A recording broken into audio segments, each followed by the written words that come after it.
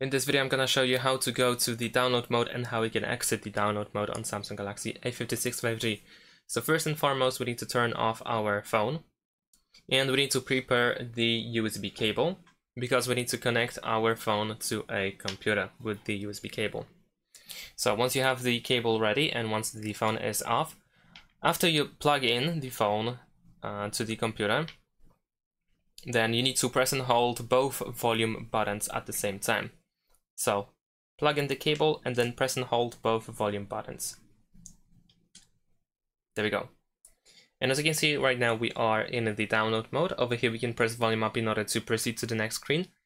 And we can also press volume down in order to immediately reset the phone and go to the normal mode. You can also press the side button or the power button in order to show the barcode.